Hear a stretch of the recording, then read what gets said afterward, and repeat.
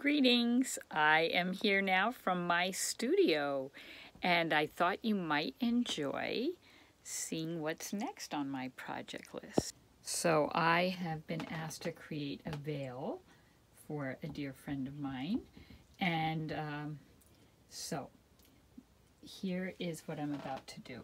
I'm going to sew the veiling. I carefully worked with the bride yesterday to get all our measurements, get it cut out, and now I have carefully pinned this to a comb which has been wrapped in tulle, and I'm going to carefully sew that down by hand. Now this bride did not want the typical gathering that you see, so I am first going to sew this down so that I can get these pins which could damage the tulle. Tulle is what we make a veil from. I have taken, some people have weights for sewing. I really didn't think that was necessary. I like the idea of weights, so I made my own by taking little bags and just filling them with nuts and bolts that I had in the house. Remember, one of my things is to always make use of what I have rather than always having to run out and buy something. That's something I like to teach you as well. Of course, first thing I'll need to do is thread my needle. I'm using some good quality thread. I am pulling out extra because I will be sewing trim, lace trim to this. All right, so if you don't know how to thread a needle, you want to, and none of this is something you have to be afraid of. A lot of people are very daunted by the idea of sewing a veil. Veils are terribly expensive, and I don't know why they are, probably because they can get away with it. And yet they're so easy to make. Well, easy does not mean that it doesn't take time. It does. So remember, there's a difference. Difficulty is one thing, time-consuming is another. This can still be quite a time-consuming project. That could be part of the expense. So what I'm doing, which I often do, is if you saw, I just pulled it through the needle and I am lining up the edges. Now, if you've never seen how to tie a knot, it's called a tailor's knot. I'm going to come in close. Let me put it in front of my shirt so you can see it. I'll try not to block. Actually, okay, just so you can see a little better. I am zooming in. I moistened my finger slightly. I'm putting the two ends in front of my forefinger. Wrap it once. I roll this off, and then I pull it down. Okay, I'm going to show that again. So one more time. I moisten my fingers. I put it in front, the two ends in front of my finger. Wrap it around one full revolution. Using my thumb, I am rolling it off, and then I am grabbing this down. So you can see that makes a nice little, what they call a tailor's knot. There's other ways of doing knots, but this is my favorite way. Okay, let me show you a little trick. So I am slipping this in here. Now, you may find that your tailor's knot looks a little messy. My second one that I showed you, frankly, was a bit messy. I've since made a slightly neater one, but I want to show you what you can do if you're not happy with the way your tailor's knot came out. Do you see how I'm pulling this through, but I'm leaving a tail with the tailor's knot, because I just assume, because this is a bridal veil, not have this show. I'm putting on a thimble. Whoops, don't poke yourself on pins. A thimble is a wonderful tool if you have one. This was my grandmother's, so it's really special, but I am using that. You don't want to poke yourself as you're pulling. Did you see how I backtracked a bit? So I am, whoops, it can get hooked on your watches and so forth. And you see how I have to keep smoothing this out with the weights. Okay, I'm starting to understand a little more why they do charge a lot for veils. But a lot of people do it more simply than this. But I think, okay, so let me just show you again. So I'm going to do a few stitches in the same spot. Now I have to, you might see some threads. You want to pull those through. You don't want a lot of bumpy, lumpy threads. I will later be cutting off that tail. But first, oh, here's a little tricky part, and you want to watch this. Do you see how this started? Okay, I almost snagged this, So I'm going to take this out and I'm going to restart. It's okay for you to see some of the mistakes along the way. Okay, back to the drawing board. Just in case I didn't show you clearly enough how you even thread a needle to begin with, you want to look for that opening in the needle, pull it through. You must have clean edges. Before you do that, you can make your tailor's knot. Remember, roll it off, pull it down. If you see just a little bit of a tail, you can trim it off, but remember, we're going to be cutting this off anyway. So, okay, let's try that again. Being very, very careful. Be super, I'm sort of lifting this up. I'm carefully pulling it through. Take your time here. Let the tail stay on the back. Try to do 3 stitches right on top of your first stitch. That's another way to lock your thread into a place without even doing a knot. This time I'm leaving the pin to be on the safe side until I know I've got everything where I want. I do not want to snag anything. Do you see what's happening? The thread is not lining up, so I am using my finger to straighten it out before I pull it. If you don't do that, now this, what's going on here, it will make a problem for you. All right, now I'm going to come back and do 2 more stitches, trying not to block your view. Again, I find a good trick when your thread starts getting messed up like that. And by the way, pay attention to each stitch. If something doesn't look right, feel free to just backtrack, take it out. But once you put the needle through a fabric this delicate, you really do have to be careful. Sometimes, like I just did, you have to actually start completely again. That's okay. Sometimes, again, it's good for us to learn the art of patience, right? So do you see what I just did? I am pulling that initial knot back because I want that loose enough where I can do this. Now I'm going to put some additional pins here. I'll use different colors so you can see. So I'm going to put this pin here so that I can take out my first pin so that it won't get in the way of the threads. Okay. I'm going to now continue to carefully, you're just going to bring it through. And as I said, if you want a gathered veil, that honestly is easier, and all these little details wouldn't really be as big a problem. But because they wanted a smooth look, this bride, it's a little trickier. It doesn't mean it can't be done. Okay, now before I get too far, well, I don't even want to touch this yet. I will wait on that. And I'm going to be sewing pearls over this later anyway. That was also, the bride has some pearls from her mother's veil, which is going to make it really special, that I will also be sewing around the border over the lace. Now, okay, here's where I need my thimble again. You don't really want to poke your fingers if you can help it. Also, be aware, if you do poke yourself, nothing horrible will happen to you. You might get a little, you know, prick. But if you do, then you've got to make sure that you quickly wash your hands, and if necessary, put on a Band-Aid, because you do not want spots of blood getting on your veil. That would not do.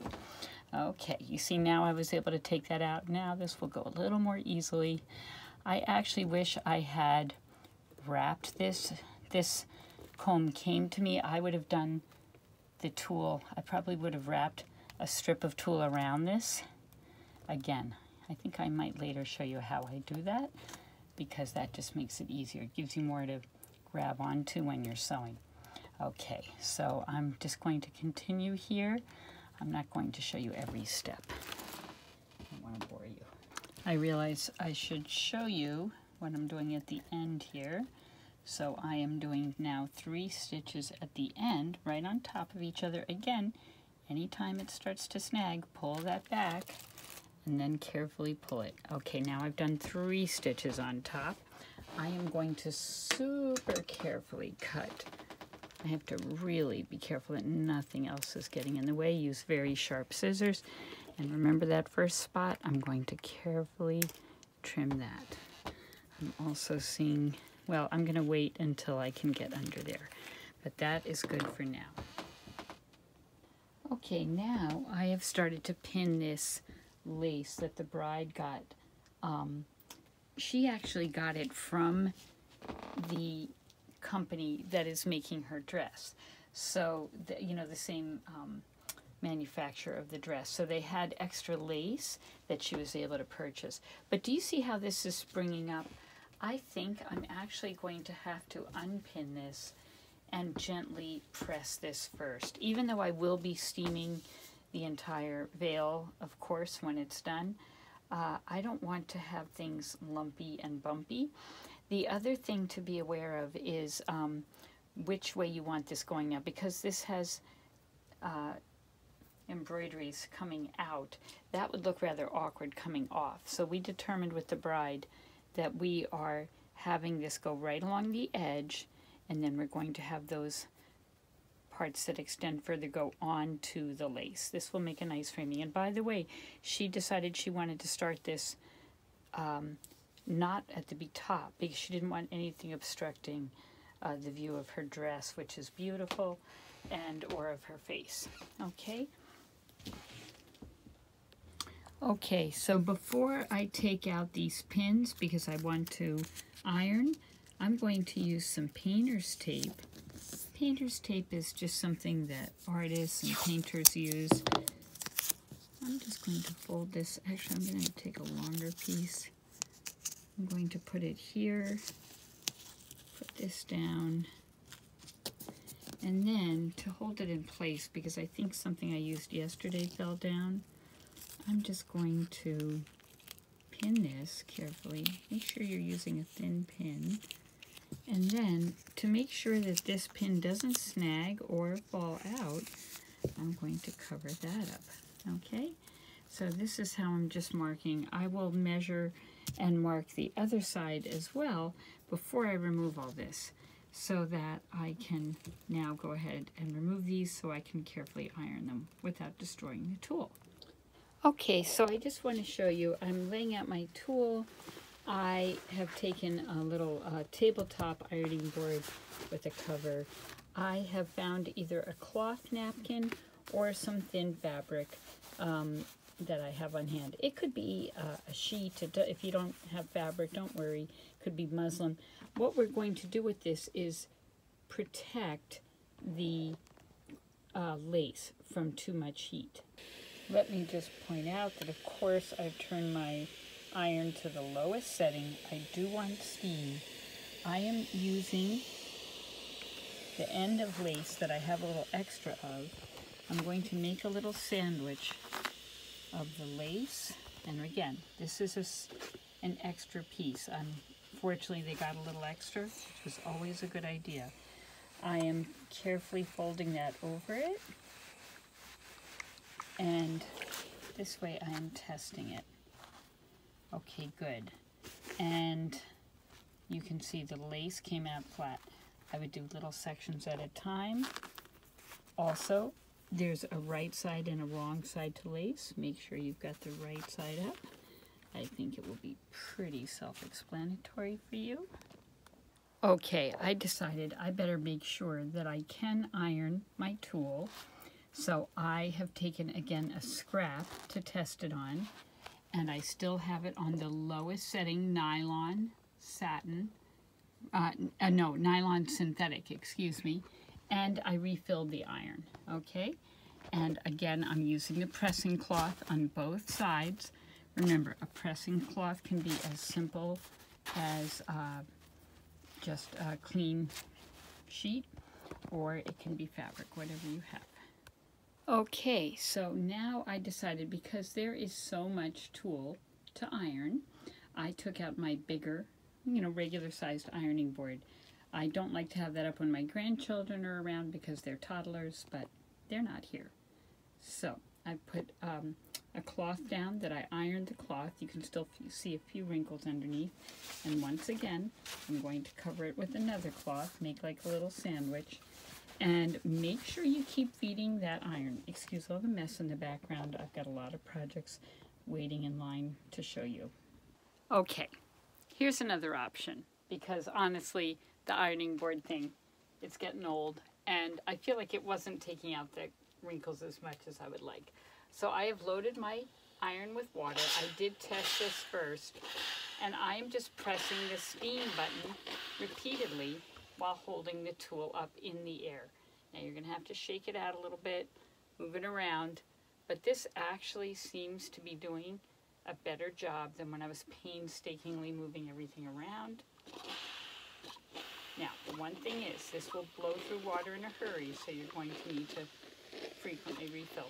If you have a steamer, great, but I thought a lot of you, most of you maybe, would not have access to that, and I'm trying to show you how you can do things mostly with what you've got on hand here. So again, be careful. Test this on scrap tool first. And speaking of tool, not all tool is created equal. The bride provided this tool for me because they had actually purchased this tool because it was the exact shade for her dress. That's a really good thing to do, because veils I've made in the past, just finding the right shade, you might think, well, it's white or off-white. There's actually so many other shades, and it's important to see it up against the dress. And the quality, as I said, is not created equal, and I can give you a pointer on that. Okay, now, I'll get back to you on the tool. I called my favorite tool store, and it sounds like they're closed. I wonder if they didn't survive the pandemic. I'll get back to you on that. In any case, if you can see what I am doing now, I spread out my newly steamed out tool, and I made sure that this comb is facing the correct direction, and that I have the blusher, which is the part that goes across the face, is going to be up, which is not going to be lined, and that this side, which is, let me put this in your picture, and remember, we have to have this lined up and facing inward. It is going to be much easier now to properly get this in place. I haven't decided yet if I'm going to hand sew this or machine sew, or it may be a combination. But first I'm going to carefully try to start pinning it in place. I want to make sure you can see what my hands are doing. Let me move this back in place here. Okay. Okay, so now I am trying to decide whether or not to hand sew the lace on. I started hand sewing, but I thought, let me see if the machine will work. So I'm trying to show you a little bit about how I line this up, and I'm trying to get in close enough to show you. I know there's people who clean out their entire refrigerators on YouTube one-handed, but I needed to use both hands. So I am now using a long stitch. That means I'm at the basting stitch. Now this may end up being more trouble than it's worth. I am going to, whenever you want to change direction with your sewing machine, you have to lift up your presser foot, as I just did. Because there are these long parts coming out, let's see. I will see how this works. I just have to do this a little bit and experiment. And again, of course, I'm experimenting on scrap lace and scrap tulle, because I'm not about to mess up this veil after all this work. So I am sewing especially into the embroidered sections, because that will help hold it on better. This may work. I also cut my scrap of tulle to be in a curve shape, sort of the way the veil is. So look, you're not going to be able to, I'm not going to sew down every single corner of embroidery, but I think this may be doable. Okay. Okay, so if you can see, it looks pretty good. I do see some stitching from the machine, but I don't think it would be noticeable, especially people are going to not be examining it as closely as I am. I do see this coming up. I'm going to have to make efforts to sew that down a little bit better. Let's try again. Let's just try what happens if I go like this. And sew right to the tippy top of each of these extensions. You could probably guess I'm starting to take back everything I said about why are veils so expensive. In fact, the last time I made a veil, it was even more involved than this. And it was because the veil the bride wanted was, I think, going to be $1,100, and we thought that was so insane. But after my daughter and I finished it for her, my daughter was the maid of honor in that wedding, we realized that that was a bargain with the amount of work we put into it. It was pretty crazy.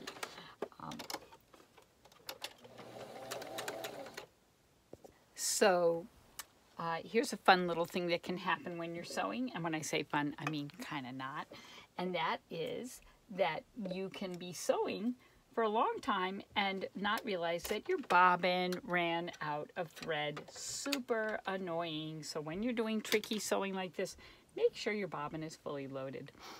It's important to me that you see that life and creativity, that expression by, was it Einstein who said, it's 10% inspiration and 90% perspiration, is so true. Okay, so I'm looking at this after I reloaded, sewed more down. I'm trimming the little threads off all the way very carefully. I am not sure. I'm going to iron this and then check. So I don't know if you can see, but I don't know that I'm entirely happy with the way the thread is showing from the machine. I think for now I'm going to hand sew. Okay, so here is the hand sewing on the actual veil. As you can see, I pinned it down all along. I am just going to carefully sew for a while. I think there's going to be, I listen to a lot of inspirational things while I do a lot of tedious work, and it can be a little meditative. So I will keep sewing. I'm just trying to show this to you closer so that I can keep this looking as nice as I can. Okay, another nice thing about doing this by hand is the bride also wanted to include, I think I mentioned, pearls from her mother's wedding gown or veil. So this is not hard. I have to make sure my needle is thin enough. Good, it makes it. So what I did is I pulled this up. I'm putting the pearl down, and then I'm going to, it's not hard to do. Hopefully you can see I am just going to put my needle right back in very close. I'm moving this cup. Don't want to spill all the pearls. I have a bunch to work with here. I'm pulling this through, and again you see I'm using my finger to guide it now. I've sewn the pearl down. Can you see that? I know it's a little bit small, but that way you don't really see, and you see the pearl, which is nice. So I may go back and put some more here, but what's nice is if I sew by hand, I'll be able to do that. Okay? Hi there. I just thought you might want to see how this is coming along because I've been working on the veil now for several days. Okay, so I am just showing you that now what I'm doing, I ended up deciding to sew a combination of hand and machine. So I started sewing with the machine, finding a line where I could do that without, so I kind of went along where the thread would not show, and then because I'll just show you here where I still haven't sewn it down. So by hand, I'm sewing down these pieces, okay? And as I do that, I'm also sewing on the beads, and I'm going through by hand. So yes, this is a time-consuming project. I will show you when it's all done.